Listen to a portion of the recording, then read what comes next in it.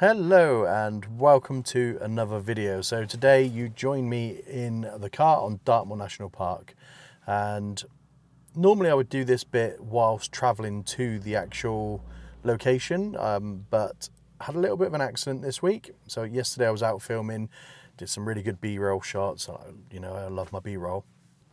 Had a suction cup which I stick to the side of the car and record my B-roll. You can guess what happened next, can't you?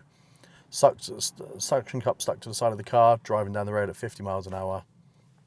The whole suction cup just falls off. Action 4, takes the tumble, smashes up, the whole front screen smashed and the lens protector. The memory card that was in it was damaged, and the door that holds the, basically one of the sides of the doors was all crushed up and broken off. So yeah, I really wasn't happy. It's 2 months old, so gutted, really gutted about that, really gutted. So thankfully though, I got it home, I took the memory card out, put a new memory card in, and it actually works. The whole back screen is actually perfect condition. It's only the front screen that doesn't work. Excuse me. So I was very happy that it still works. It doesn't record audio anymore, and obviously it's not waterproof, but it's still working. So really, when you take into consideration driving down the road at nearly 50 miles an hour, you know, bouncing around coming off the car, it's done pretty well. A little bit of a testament to why you should have a housing on it though. I didn't have any housing on mine. It does come with a little surround that you can put it in.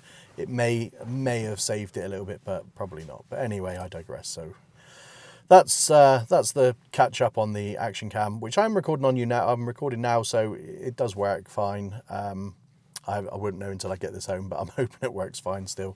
So today's video is going to be about a picture. Now, I saw a picture in a Dartmoor group that I'm in on Facebook, and they didn't know where the picture was taken. They think it's Haytall Rock.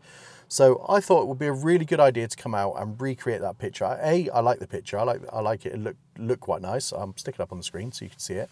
And B, I thought it'd be a bit of a challenge for me to try and find the location the photographer took that photo from. And obviously it's going to be a bit of a challenge because it was taken a long time ago. So whether that heather that's around it that makes that leading line all the way up to the, you know, the path, the S-curve in it, all the way up to the rocks, whether that's still there when I get there, when I find it, I don't know. So it might be the case that I get a similar image, but not quite that image. But yeah, that's all there is to say about that. So only thing I have to say, roll that epic. I can't say it. Roll that epic B-roll.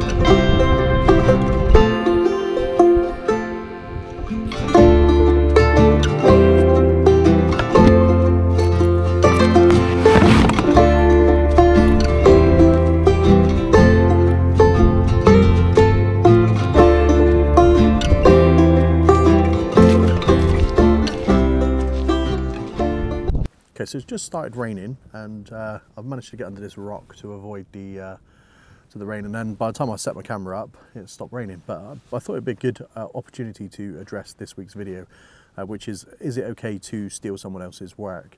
And me personally, I think yes it is, with a caveat to that. Obviously, if you're going out and recreating a piece of work and it's identical, then no, maybe not. That's probably a bit too much. But if you're taking other photographers' work and you're going out finding the locations and then taking photos of your own, using your own style and your own brand into it, then definitely learn from the best. I mean, at the end of the day, why recreate the wheel when you've got thousands of photographers, millions of photographers, if you like, out there getting really great images, and as a starting point, learning composition, lighting, and all those different things. If you can take one element of that away is actually having the composition there. That's one less thing you've got to do in that process. You can get a great image, and then you can carry on learning from that image. So you can learn what made that a great image, why you liked it, what happened when you got there, all those different learning experiences you get by actually going out and taking a photo. So I think it takes away some of that thought process, if you like, of trying to find a good image. You know there's a good image there and you've just got to take it, is a really good way of learning or improving your photography. So yeah, I think absolutely steal other people's images. Don't steal the exact thing. Put your own spin on it, and yeah, get out taking photos, because that's what I'm going to do. I'm going to steal this image now. I'm not going to steal it, but I'm going to recreate this image. I keep saying steal. I'm going to recreate this image and I'm going to make it my own if I find the location. But it has stopped raining, and I'm going to get out from under this rock because I look like an absolute idiot talking to a camera under it's literally like a little hole in a rock. So I'm going to get on quick.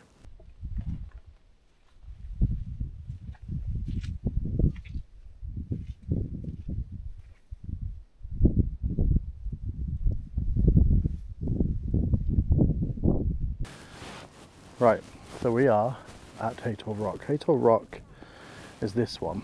Now, the one in the image, I think, is this one here, which is called Lomond, Haytor Lomond. So I think, judging by the perspective of Haytor, is a lot smaller than that in the actual image. So I think I'm going to head down this way, which will keep that Lomond tour on the right and Haytor on the left, like it is in the image. And I've got a sneaking suspicion this might be the path that's in the image.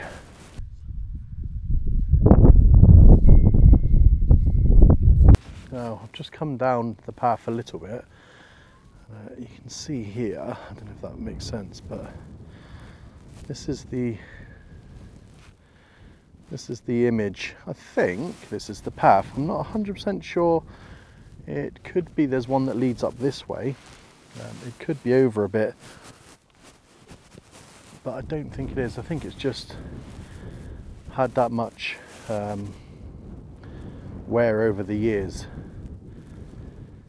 Maybe I'll try down a little bit further and just see whether that produced anything, because it still looks quite, Haytor still looks quite prominent. Now, obviously if you used a wide angle lens, it's going to make that look a little bit further away, so that might be why it looks so small in the image. And obviously he's got this one in the image as well, so he's got the whole of that rock in the image, and it does tell me a little bit about the position of the tripod, because you can see here, you can't see the bottom of that tour, it slopes off, and there actually looks completely different. Talking about, that's right, I'm sure that's right. I'm sure it might just be where, maybe it's over to the right, maybe it's over that way a bit more. I'll try over there.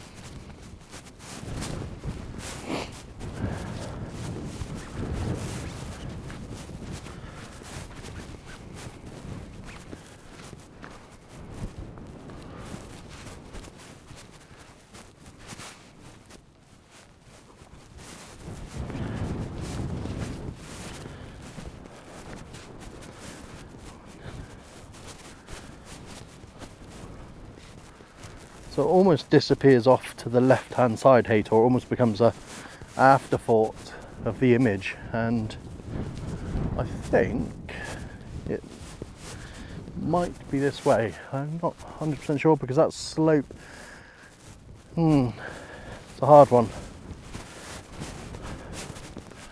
So I'm just going to have a little wander around, see if I can find where that slope is off as it comes off the edge of the rock. I mean, that image isn't taken so long ago that that slope wouldn't be there now.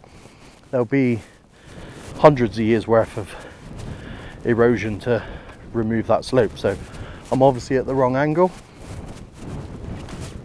So I'm just going to come, yeah, so you can start to see that slope now. I've just lost that path though. So I think it's a lot further over this way than I actually anticipated, so definitely wasn't the right angle. I'll tell you one thing, when I get over these rocks, look at these rocks here, come like the worst way ever. But one thing, it's bitter up here, and just at the end of October, Halloween tomorrow, and oh god, the light looks like it could be really nice. We've definitely got some speckled light coming through. Whoa, that's a big hole. We've definitely got some speckled light coming through, and the clouds are actually looking quite dramatic. So when I do find the location and I don't break my ankle, it's hopefully going to make an interesting image. So I'm going to put the camera down now before I break my ankle, and I'm going to head further over that way, just to bring out the slope in that tour. So I'll speak to you in a second.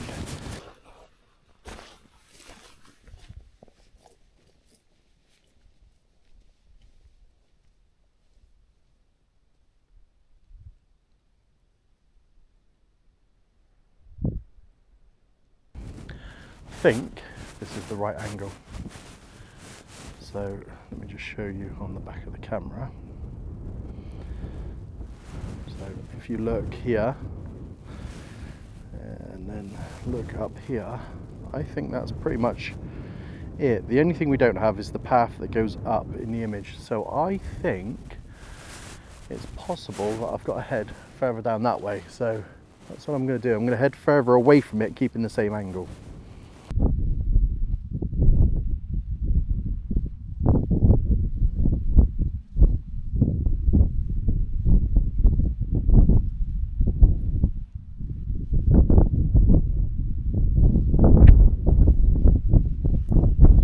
So, get my phone out. So originally, I thought it'd be further away, but now I'm looking at this. So you can see there's no separation there between these two tours. And in this image, you've got a little bit of a dip that goes down. But also, I've just noticed it. I didn't really notice because the light was shining on this side of the image, but that's almost like a bank that goes up there. And I've just looked over here, and you can see there's a bank that goes up here. So I think that could be the way to go.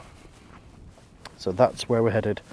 And that dude just thought I was waving at him, but I wasn't. So that'll be interesting. Let's head over to that bank and see what it looks like.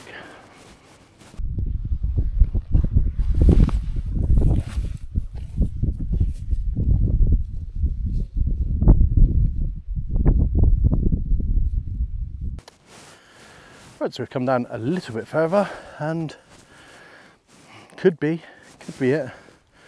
Not 100% sure. I still think that rock Haytor here is just a little bit too big still, but there's got a path going up which could have eroded over time. I'm going to head down a little bit further, because I think if I go down any further, I'm going to lose a lot of those rocks. So the last bit I'm going to go down to is just down the bottom here.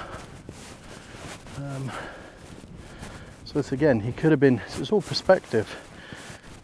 I say he, it's probably not. Okay, so again, so they could have been here, not hiding, but behind this bush, because you can see that bush coming out in the image, and that creates a path, but not sure. One last one I'm going to try, this one here. I think there's more of a path here, but again, I don't know if this is the type of path that's in that image. The path in the image looks a lot wider to start with, but it's not too bad. So, okay, okay, yeah. So, depending on where you come out, it might have gotten, the bush might have gotten a little bit more overgrown, cutting off some of that path. So we'll just have a quick look at that image.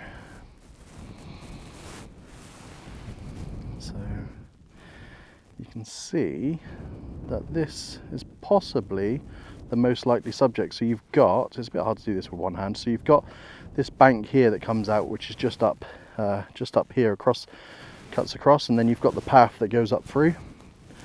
So yeah, so I think obviously with the right vegetation, it's taken at a certain time of year, I think we found our image. I'm going to set this up. I think this is the one. So bear with me while I set this up and capture some of this beautiful sunlight while we've still got it. Absolutely amazing. So give me a sec.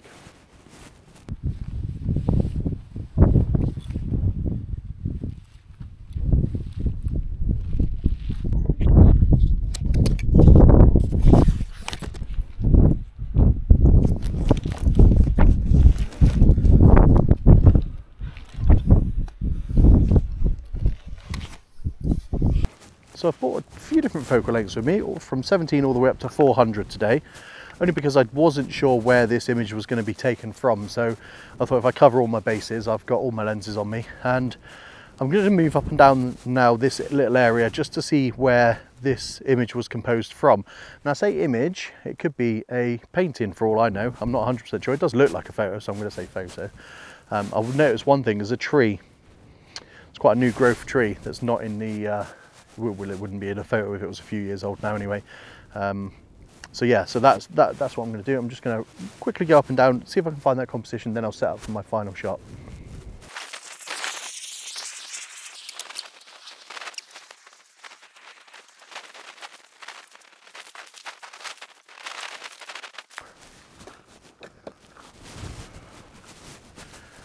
Right, so where I'm struggling, let me just show you quickly.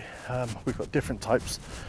Obviously the vegetation's changed over the time, and this is where I think the image would have been taken. The photographer would have been roughly here, and this bush here would have been the one in the top left, but it was obviously a lot more grown and possibly trimmed.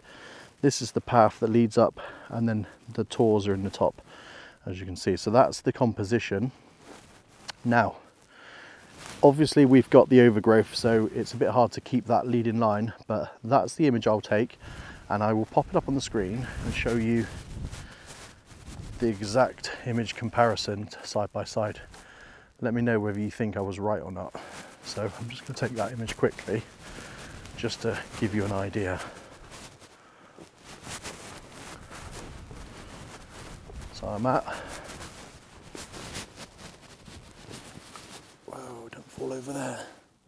So I'm at a focal length of about, where are we? Just get this picture quickly. Okay, so we're at 160th of a second, f4.5, a focal length of about 35 mil. So that image, that is the one I think is in that picture. Let me know what you think in the comments. Does it look the same?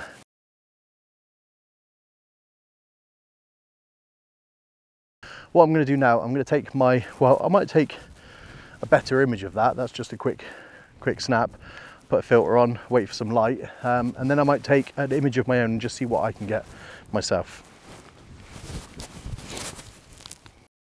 So this is my final image. I unfortunately lost the footage of me actually getting this image. So I do put a polarizer on to bring out the blues in the sky. It's shot at 125th of a second, at f11, ISO 100, 32mm on the 24-105 lens. And all I've done is I've come up higher, up the bank a little bit, just to make that path and give it that little bit of separation on the path from the overgrown bushes. And then in post-production, all I've done is I've just darkened down the outside of the paths on the opposite sides, and then just enhanced that path a little bit, and the rocks, I've given them a bit more texture and clarity. That's it. That's my final image. Neil, how's it going, mate? What are you up to? Yeah, mate, how you doing? Yeah, I'm good. I've gone down the woods today filming next week's video. Do you fancy a little challenge? Yeah, go on then, what are you thinking? Great. Do you have your 400 with you by chance? I do actually, yeah. Excellent. How does this sound? The both of us shooting 400 millimeters in the woods, 3 images, and we let the viewers decide the winner. Why the woods, man? 400 mils in the woods, that's going to be... Yeah, go on. Yeah, all right. I'll give it a go. I need some more practice in the woods anyway. Great. Well, I'm already down the woods at the moment, so I'm going to get started and I'll speak to you soon. Good luck. Okay, mate, good luck. Speak soon. Okay, so that was Neil Stevens, so a great photographer and a fellow YouTuber. So if you don't know who Neil is, go and check out his channel. He does some really great content. He's up in Kent, a little bit away from me. So he's just challenged me to a 400 mil challenge of shooting only 400 mil in the woods, 3 photos, and you guys get to pick the winner. Now, yeah, that's going to be a challenge. So check out his video to find out how he gets on, and then come back here and check out my channel next week to find out how I get on. And I'll catch you on the next one.